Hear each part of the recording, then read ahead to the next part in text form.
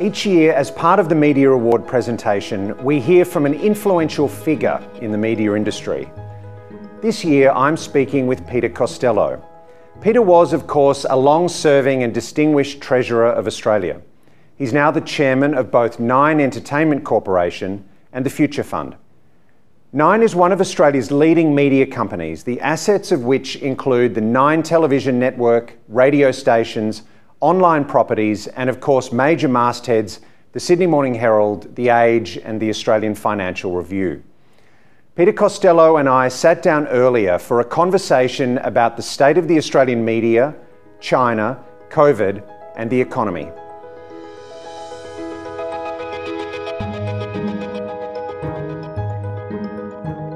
Peter Costello, thank you for speaking with me today. Good to be with you.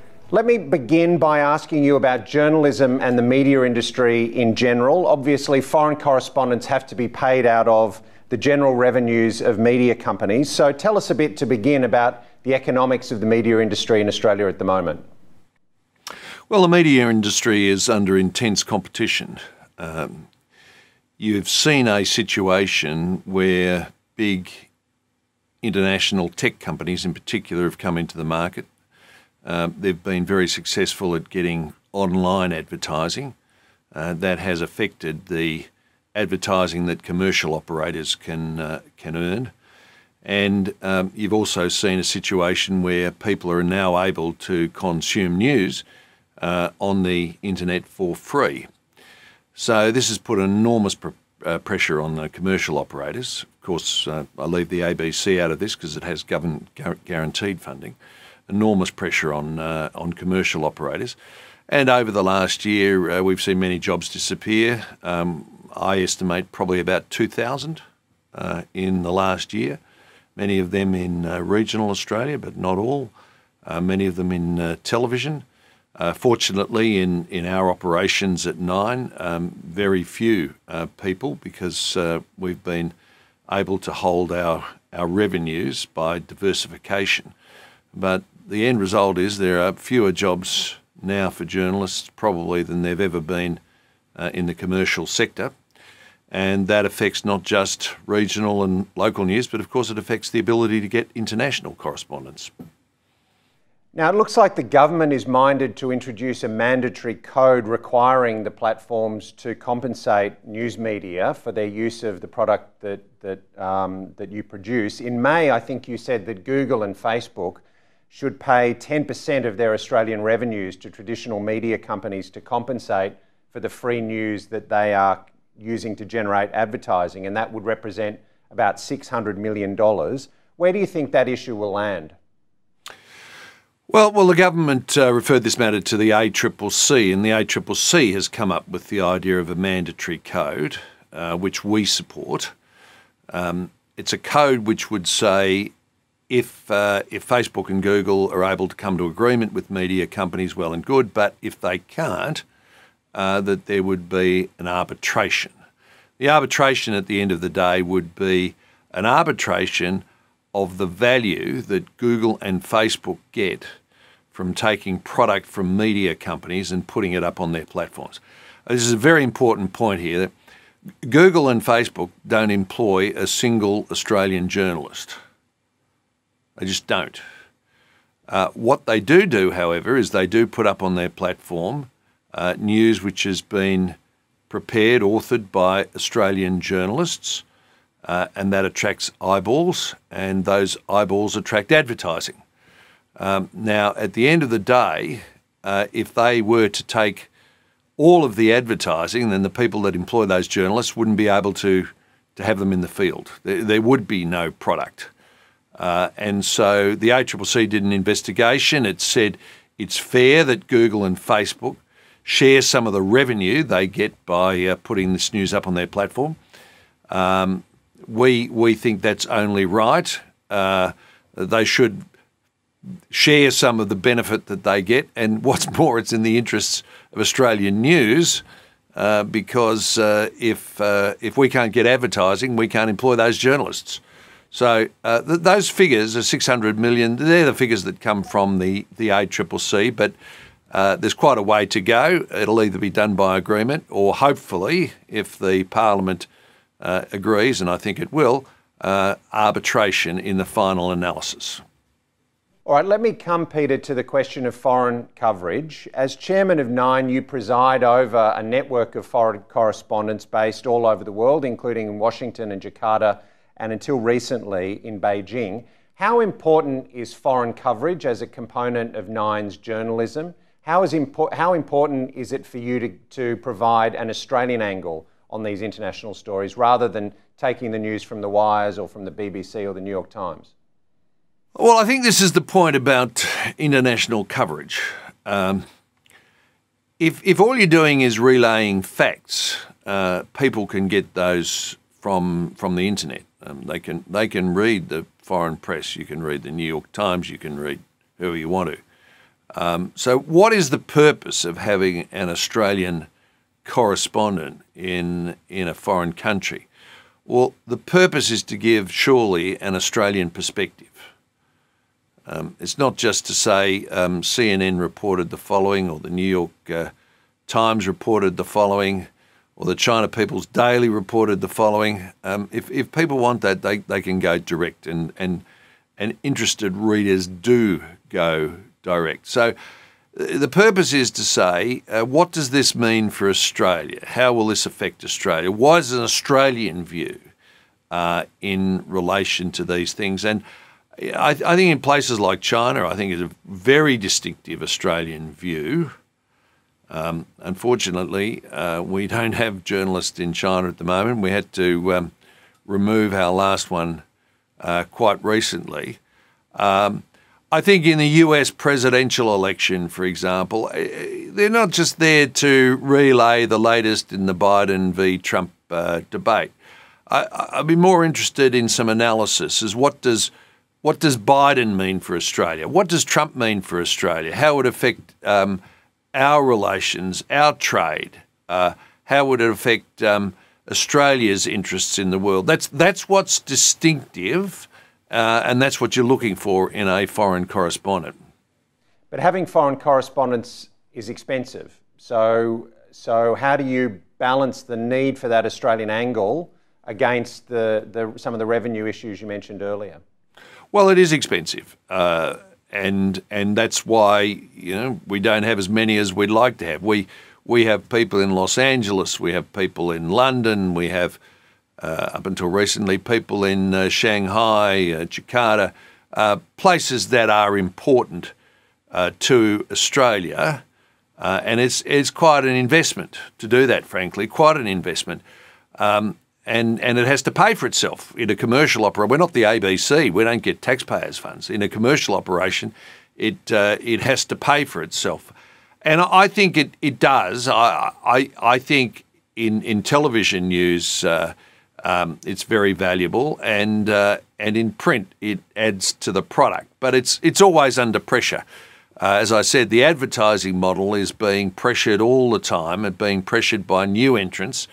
Once upon a time, we at Nine, we thought our competitors were 7 and 10. These days we have competitors like Facebook, Google. We have competitors like Netflix. Even in our publications, you can get the New York Times here in Australia. So we're competing on a global scale now, and that's tougher and it's harder. And you've got to work harder to keep your readers, and you've got to work harder to keep your advertisers. What about the other competing imperative, and that is protecting your foreign correspondents? I mean, as you mentioned, you had to withdraw one of your correspondents recently, as did the ABC from China. How do you, obviously that's got to be, I guess, your number one priority in relation to those personnel. Sure. We'll come back to China in a moment, and we had to withdraw our last correspondent from Shanghai.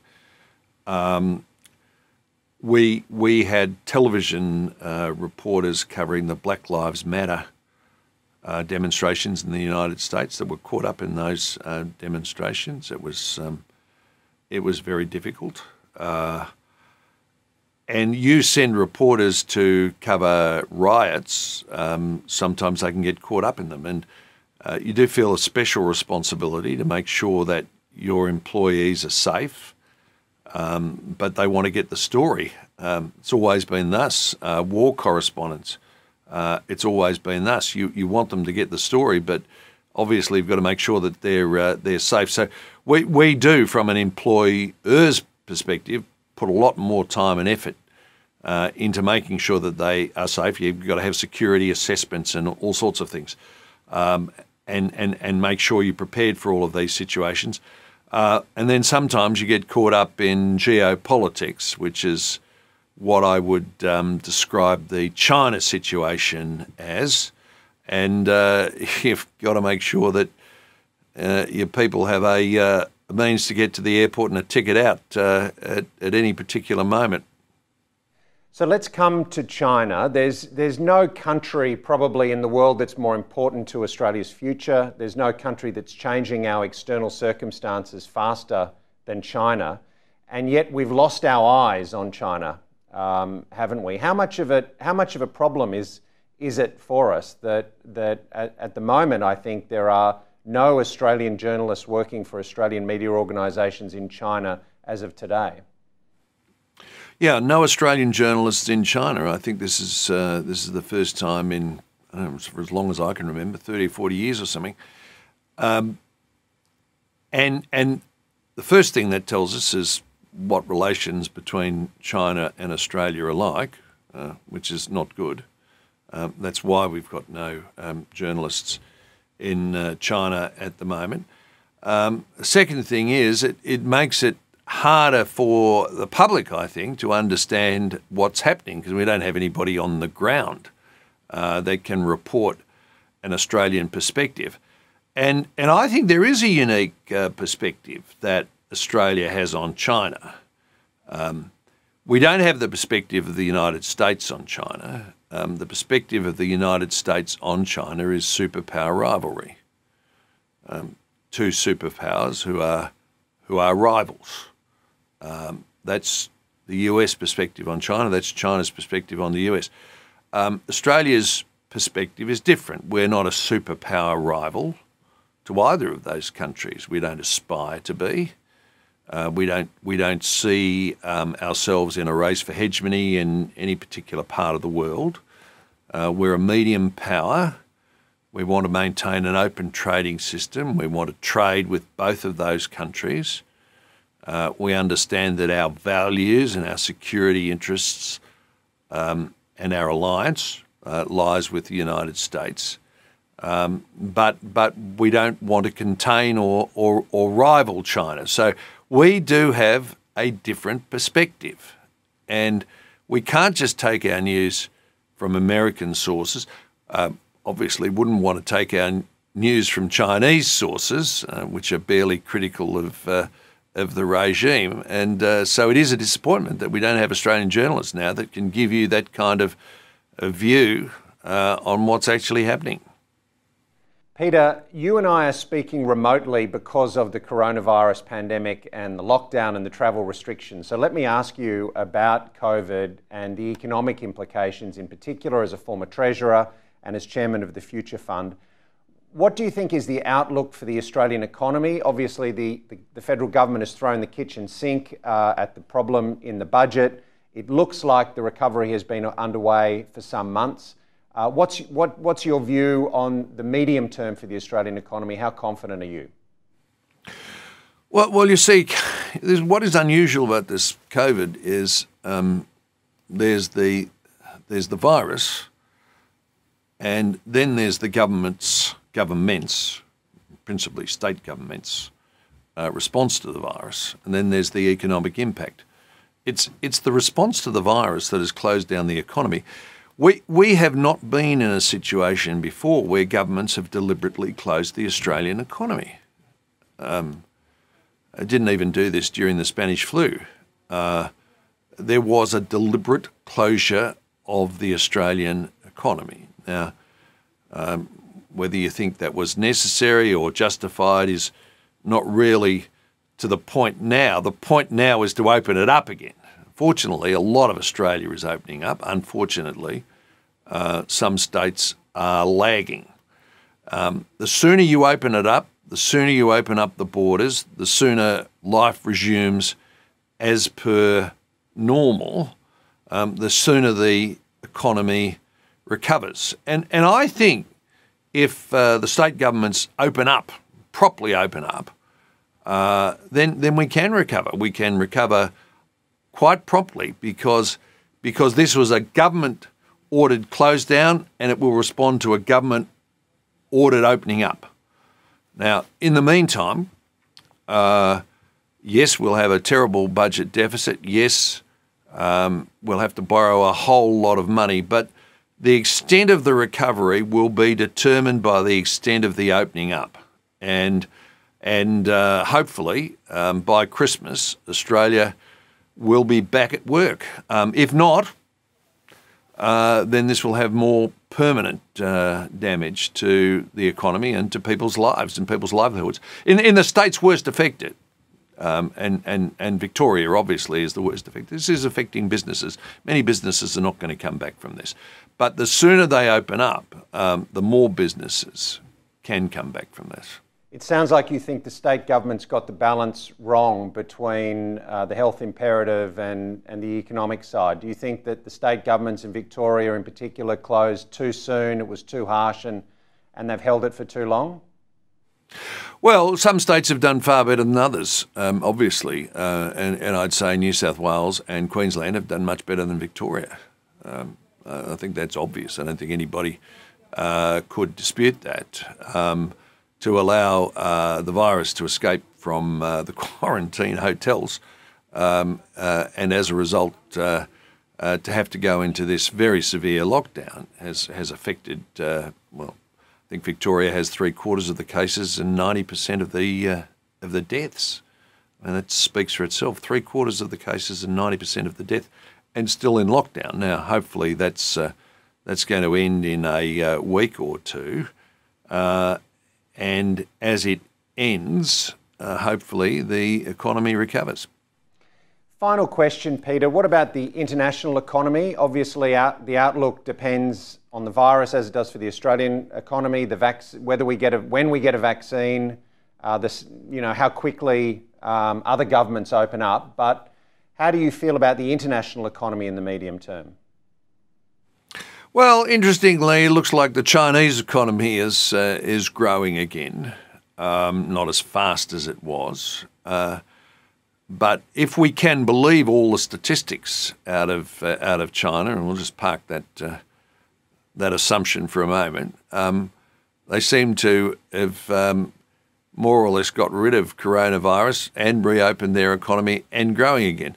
The US economy is bouncing back. There's no doubt about it. The US did not lock down.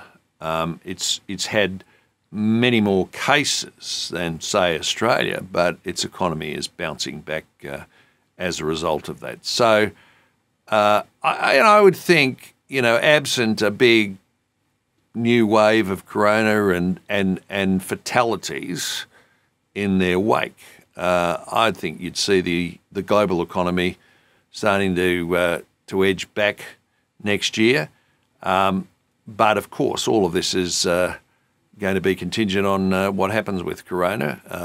I don't think we're going to have a vaccine anytime soon, but if we can learn to live with it, so-called COVID normal, and keep businesses open, we should start to see the international economy coming back.